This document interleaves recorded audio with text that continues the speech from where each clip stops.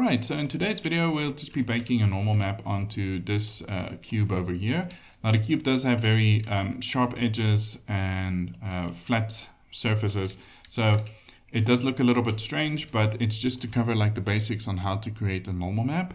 And then if you make it to the end of the video, I'll just show you how to create this material over here, just using textures freely available on textures.com. Alright, so let's get started. Alright, so here is the model that we created in our previous tutorial. Just basic UV unwrapped. If we just click here and drag out and switch this over to UV image editor, go into the edit mode, you can see that there is our UVs one side, repeated 6 times in total over the sides of the model. Okay, so first of all, I just want to give this a name. I'm going to call this our low poly, just for low polygon model. And then in this tutorial, I'm working a little bit in reverse. Sorry, I'm just going to join these areas together again. I'm working a little bit in reverse because normally what you want to do is create your high polygon model first, and then you create a low polygon model. But for simple basic objects like this, sometimes you can get away with creating the low polygon one first and then creating the high polygon one. So what I'm going to do is just hit Shift D to duplicate this cube. You can also add like a brand new cube if you want, it doesn't really matter. And then over here, I'm just going to call this high poly. And then let's just select the low polygon one and hit H to hide it. And then so we're just working on the high detail one. I'm going to go over to the modifiers tab over here, and I'm going to add a bevel modifier. And I think I'm going to give it about 12 segments. That should be more than enough detail. You can go higher if you want, but once you hit like a certain threshold, it really doesn't matter. So 12 should be more than sufficient. I'm going to click apply. And there we go. We have our high detail model. Not much to look at. I didn't add any details over here or here or here. I just added the details that I required for this particular model. Okay, so hitting Alt-H, our low polygon model should be back on screen. And then what you want to do is you want your corners of your high detail model. If you go Z on wireframe mode, you want that to overlap your lower polygon one. So Z out of wireframe mode, hit S to scale, and then we just scale it until it's over. Otherwise, you're going to get like seams and creases. We're going to get them anyway because we're baking onto such a low polygon model. But we're going to get seams and creases where we don't really want any, or where we could avoid them basically. Okay, so now what we want to do is just go back onto our low polygon model. I just want to like split this area off again and go back into the UV image editor. And then we just want to make sure that this actually has an image to bake to. So we're just going to click new at the bottom. I'm going to call this our normal map. And click OK. And then we have an image to bake to. So tab back into normal object mode. And then what you want to do is select your high polygon model first, and then hold shift and select your low polygon one. If it's a little bit difficult to select them through like this, you can also use this menu over here to select them. I'm going to go over to the renders tab and then scroll all the way down to the bottom. And you'll see there's a bake option. It should look something like that, but you can just click it like, and then it should give you like a drop down menu. I already baked a few maps before with another model I was working on.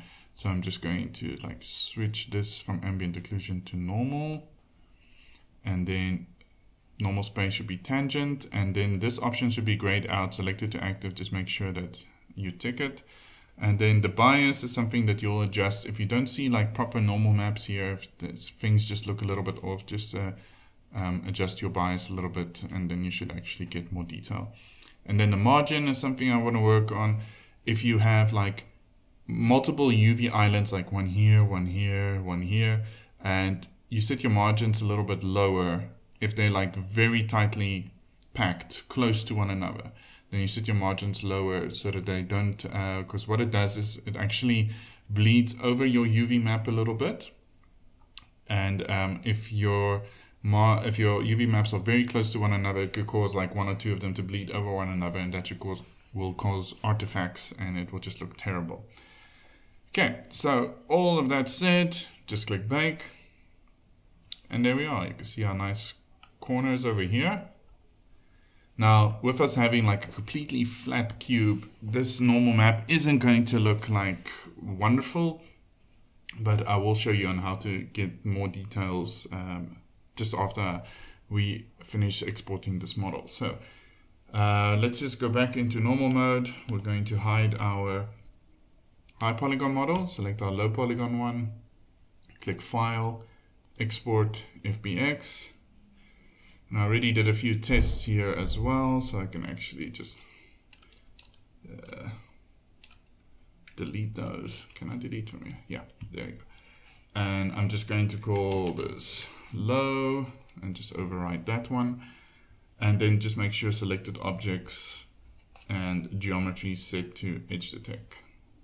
And click export.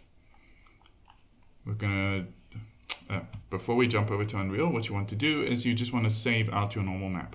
Now that's one annoying thing about Blender.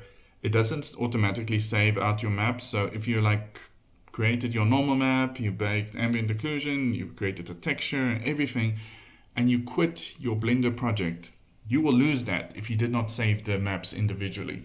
So always remember to just save. So save image as, normal map over there. I'm just going to delete that one as well because that's something I baked before.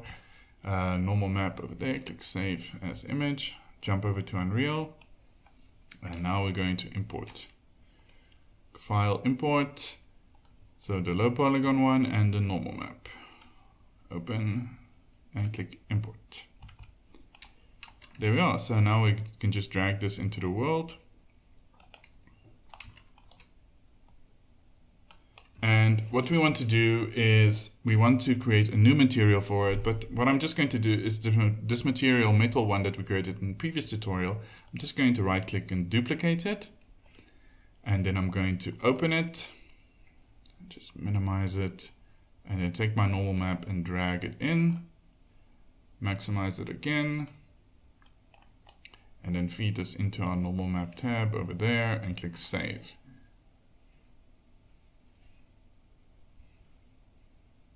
All right, close this out. Then take the newly created material and just drag it onto the model.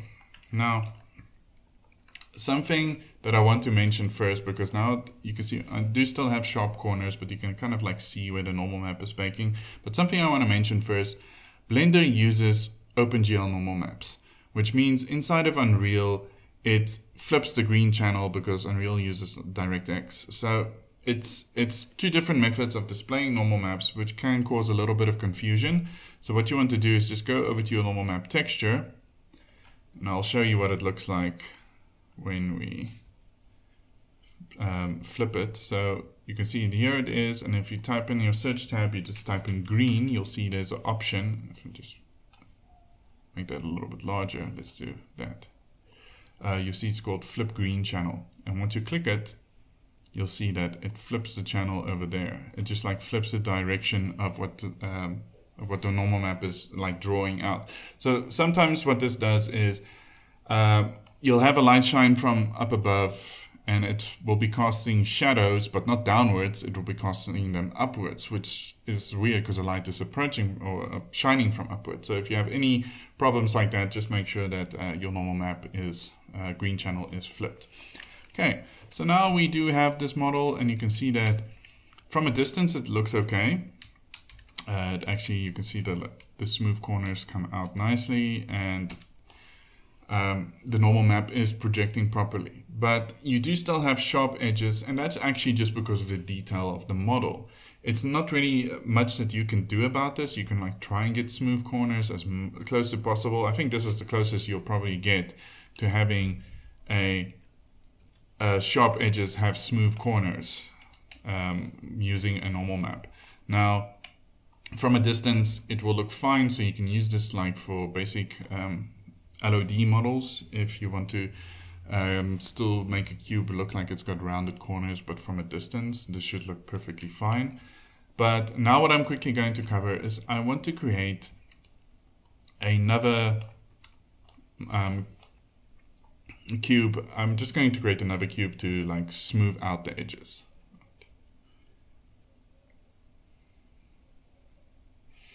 All right, so with that said, this is just the basics of baking a normal map. What I am going to do in another video is just cover on how can you like smooth out your edges with a normal map so that it looks a little bit better, because this actually, this is going to annoy you, but this is more just because of the detail of the model. If you want more detail, you're going to have to add more detail to your model. So what we're going to do in the next video is we're just going to cover on how to bake another normal map using a higher detail, low polygon model, and then you can kind of like gauge the difference between what it will look like if you just add a little bit more detail and still bake a normal map onto that. So this is the end of this video. I thank you all very much for watching.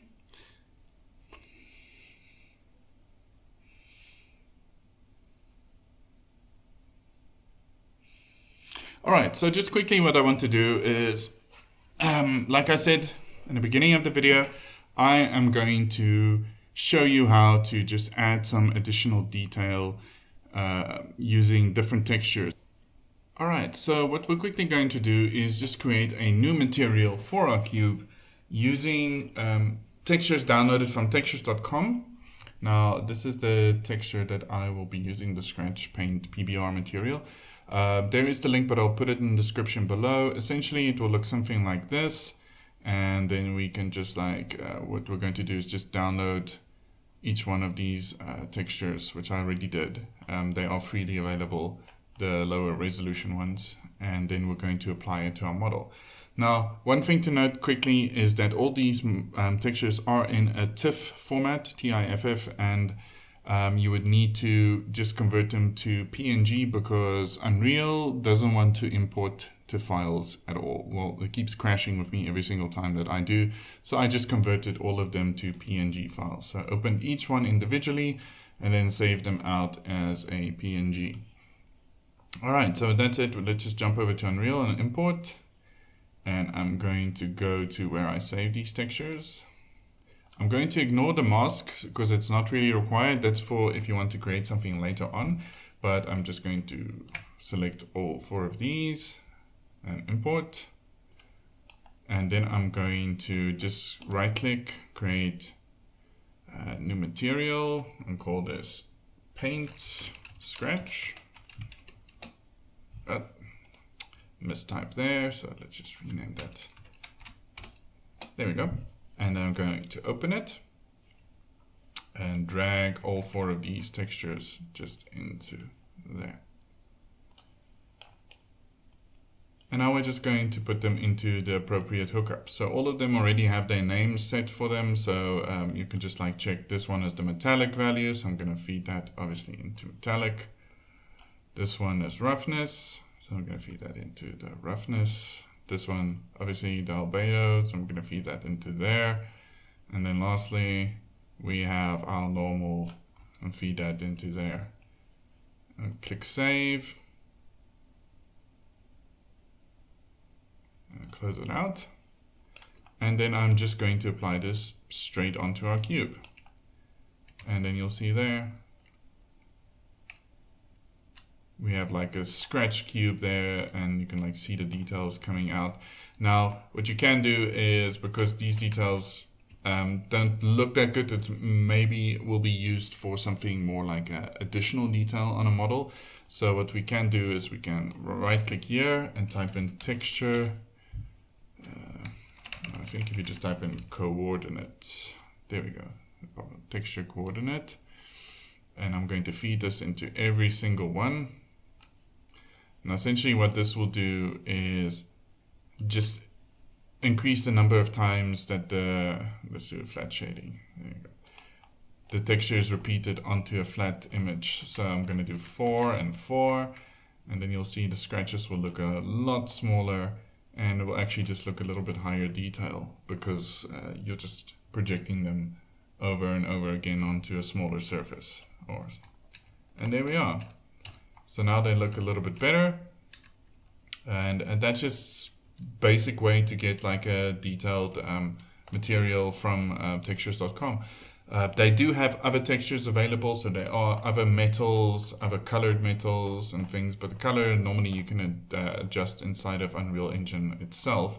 So this is just to give you like a little taste of something that you can do for next to little effort. Okay, so if you like what you saw, please leave a like. If you didn't, you can leave a dislike, but please comment, subscribe, and I will see you in the next video. Thank you all very much for watching. Bye-bye.